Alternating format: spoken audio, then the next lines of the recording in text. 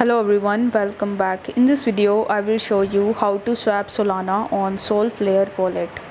So in order to do this, you first need to launch your Solflare wallet and then you just have to log in into your account if you haven't already.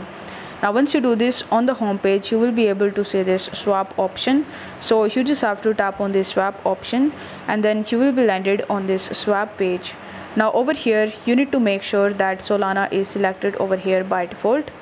After that, you just have to tap on this USDC option, and here in the search bar you will have to search for USDT, and then you need to select USDT or any other cryptocurrencies in which you want to swap your Solana.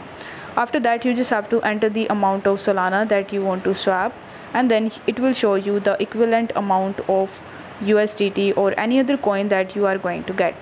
Then you just have to tap on the swap button in the bottom and you just have to confirm your transaction. This way you will be able to swap Solana on Solflare wallet. So I hope this video was helpful, and if it was, then don't forget to like the video and subscribe to the channel. Thank you so much for watching.